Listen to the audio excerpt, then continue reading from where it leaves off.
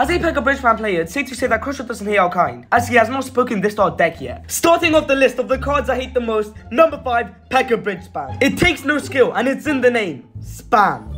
Number 4, this Elixir Golem deck. I swear to God, these pushes take no skill and take your tower down in seconds. Number 3, Classic Expo. Yeah, it's easy to defend. No, bro, one slip up and they're defending the Expo with their whole deck like there's no tomorrow while the Expo is penetrating your tower down. Number 2, Average Lumberloon deck. I don't really hate this deck, I just know everyone else does. And I'm putting it here so no one goes in the comments saying how the list is wrong. And number 1, the one and only, you know who, 2.6 Abortion Clinic Cycle. Defend everything with Musketeer and Ice Spirit. And then just cycle the Hog Rider constantly. Now subscribe and Arch Queen will be on your bed tonight.